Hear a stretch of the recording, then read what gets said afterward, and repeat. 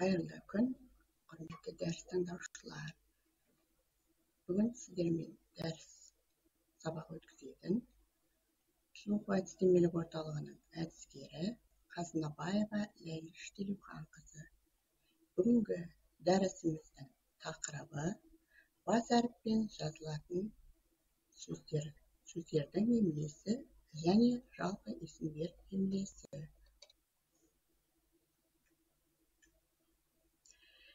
Тіл білімінде жеке заттың, құбылыстың атауы болатын сөздер мен сөз тіркестерін жалқы есім деп атайды. Жалқы есім Ахмет Байтұрсынұлының сөзімен айтқанда, нәрсенің дербес өз басына ғана қойылатын есімі. Сөздердің бас әріппен жазылуы. Ең бірінші, кісі есімдерімен тегі бас әріппен жазылады. Жер бедері мен астрономиялық атаулар бас әріппен жазылады.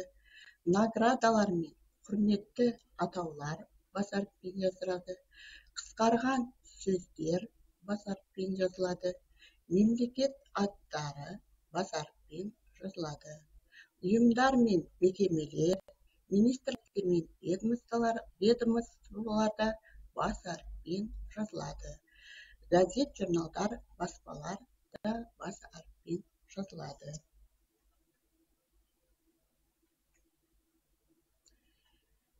Бірінші, кісінің аты, әкесінің аты, тегі бас әріппен жазылады.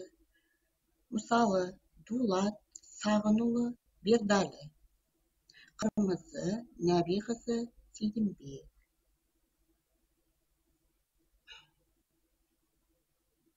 Енді суреттерге назар аударайық. Мұқағали Сүлейменұлы Мақатаев.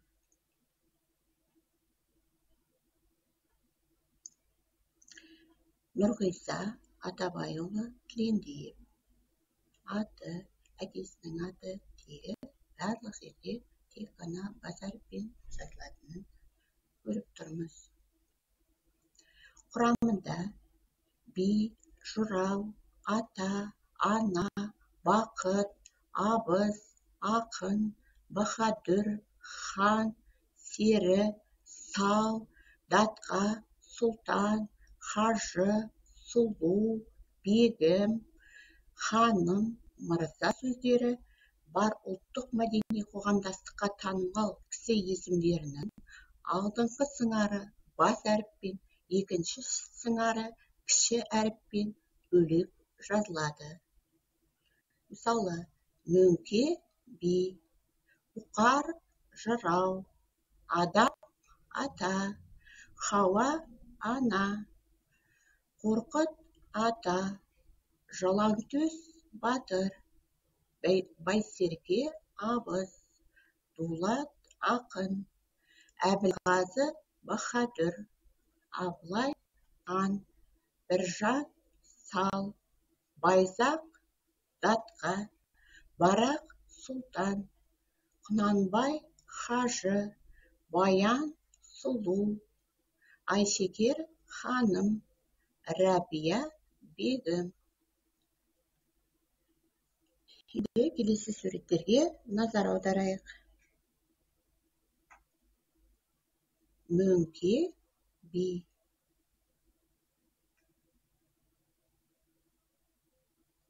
Бұқар жырау.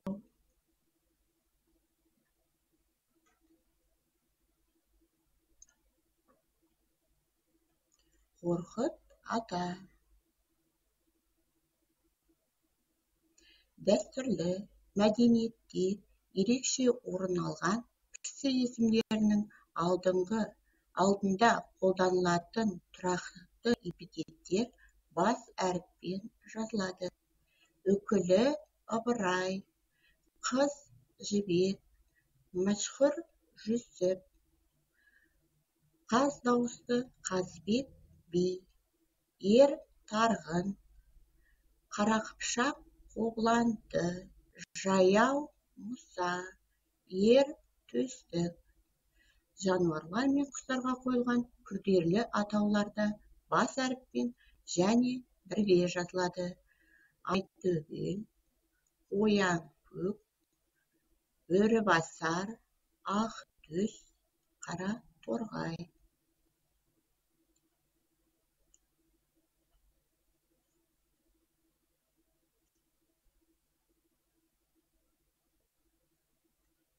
Енді келесі суретке назар аударыңыздар. Үкілі ыбырай.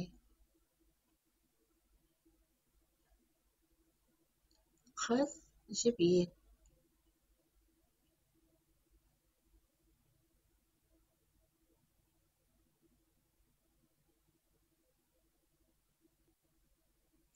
Географиялық және астрономиялық атаулар бас әріппен жазылады. Ала тау, жеті су, ертіс, жайық, күн, ай, жер, шолпан, жеті қарақшы, сүмбіле, үркер. Бұлардың барлығы бас әріппен жазылады екен.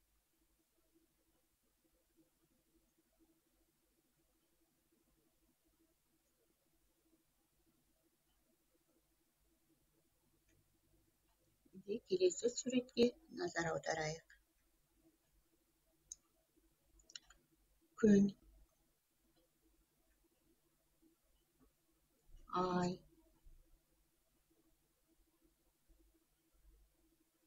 Келесі мемлекеттік наградалар, атақтар бас әріппен жазылады.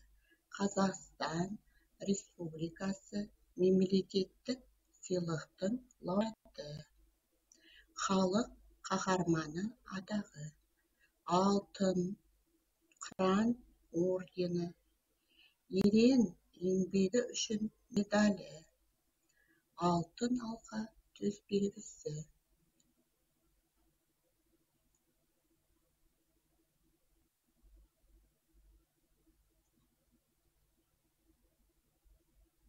Келесі суретке назар аударайық.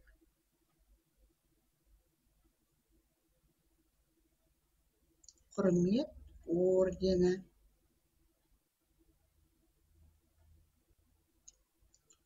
Алтын алқа төс белгісі.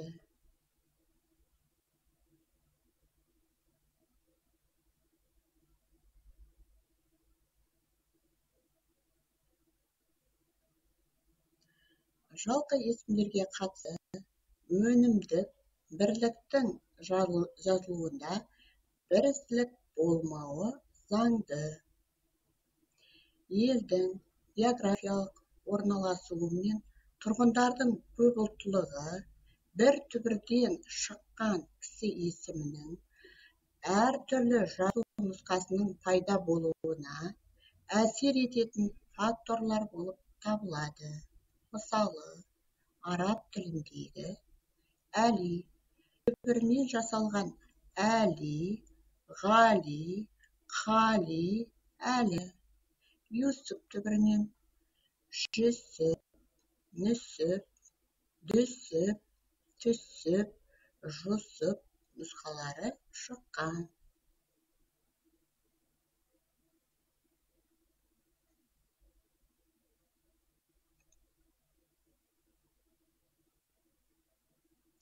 Шет тілінен енген антрофонимдер балаға есім беруші кісінің ұсынысы бойынша немесе сыңарларының жігіндегі дыбыстар айтылымына сәйкес жазылады. Айғыз,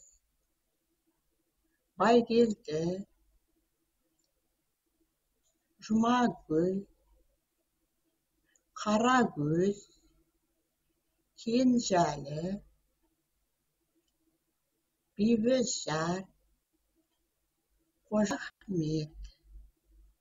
Екі немесе бірнеше түбірден қосылып жасалса да, қазақ тілінде кісі есімдері бірге жазылады. Мысалы, Төремұрат, Айсәуле, Сақып Жамал, батыр хан, тұрсын зада,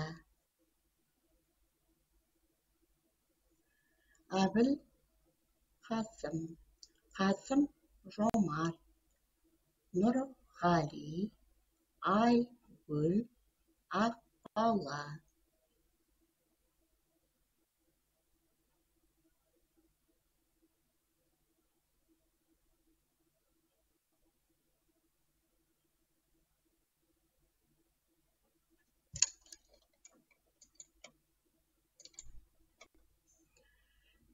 Тарихи тұлға есімдеріндегі көмекші сөздер сөз басында бас әріппен, сөз ортасында кіші әріппен, дефис арқылы жазылады.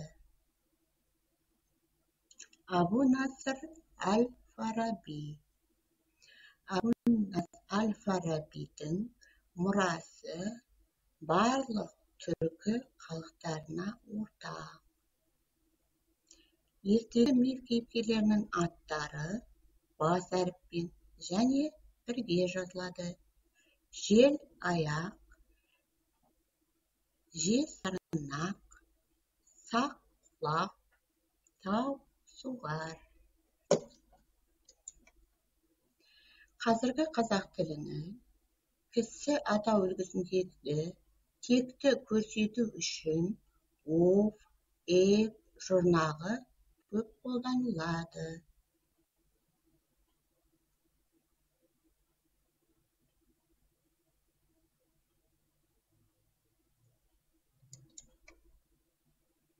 Ереже: кісі есімдеріне және оф, еп жұрнағымен аяқталған кісінің тегіне қосымша түбір сөздің соңғы буынына сәйкес үндесіп жалғанады. Әлім ханның, әли ханға, күн сұлудың, күн сұлуға, Нәбиевтің, Нәбиевке, Байғараеваның, Байғараевқа. Ескерту: соңғы буыны әмен аяқталған кісі есімдеріне қосымшалар жуан жалғанады. Күләшқа, күләйға, біләлға.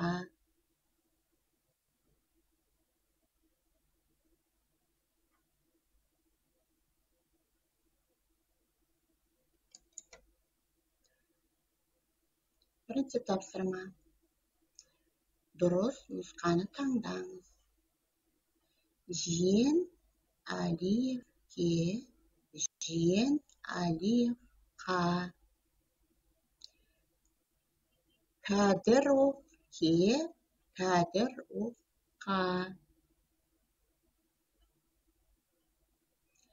Батыршаевтың, Батыршаевтың. Қасым-Жомартовтың, Қасым-Жомартовтың.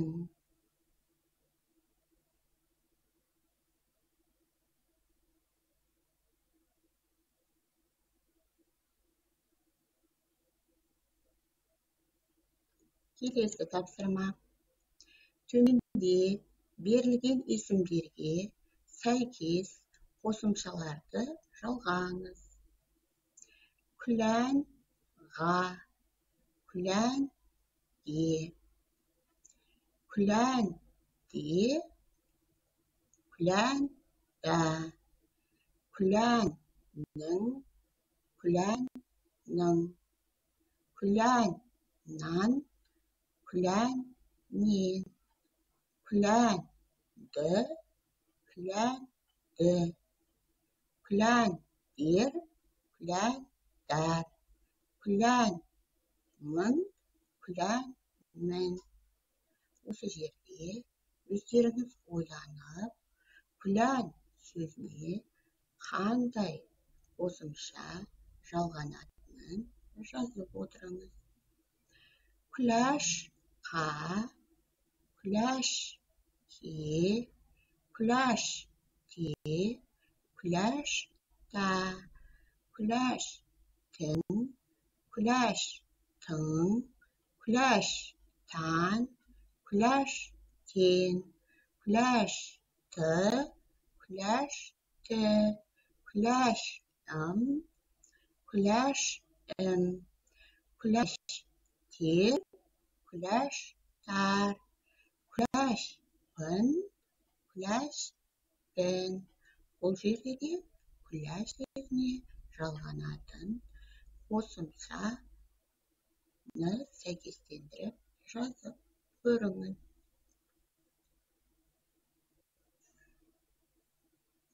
Біләл ға, біләл е, біләл де, біләл да, біләл дің, біләл дың, біләл дан, біләл ден, біләл ды, біләл ді, біләл ын, біләл ін, біләл дер, біләл дар, біләл дар, біләл дер.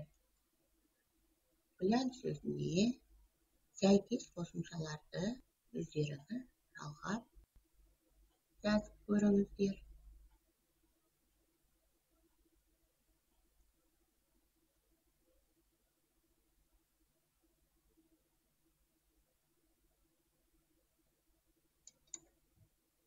Үшінші тапсырма. Сыңарын тауып жазыңыз.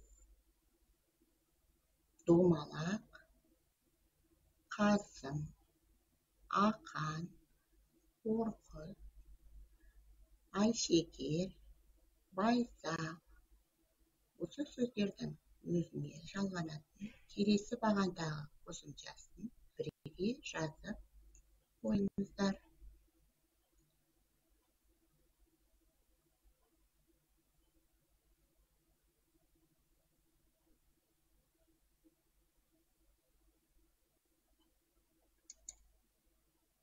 Төртінші тапсырма.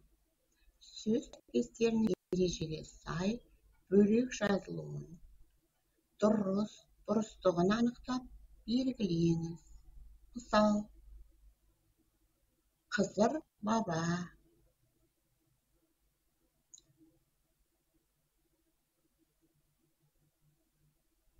Бапай ханым,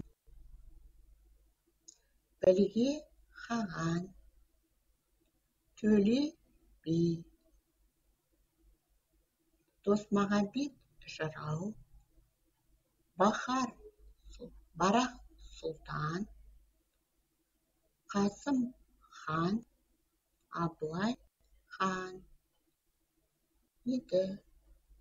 Осылардың бөлек жазылуының дұрыс-бұрыстығын анықтап белгілеп қойыңыз.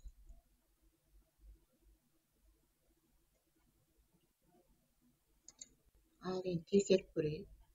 Қызыр баба дұрыс жазылған екен.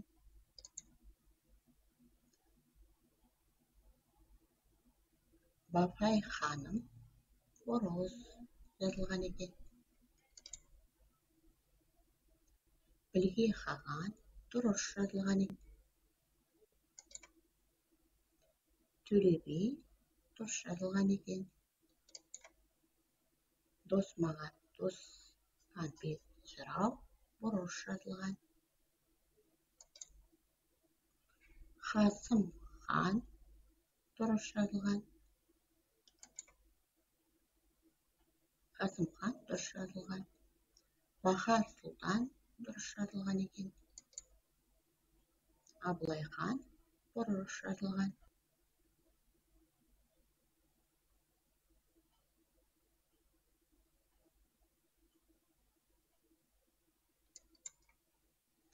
Осымен бүгінгі біздің дәрісіміз аяқталды. Келесі кездескенше сау саламатта болыңыздар. Назар аударғандарыңызға рахмет.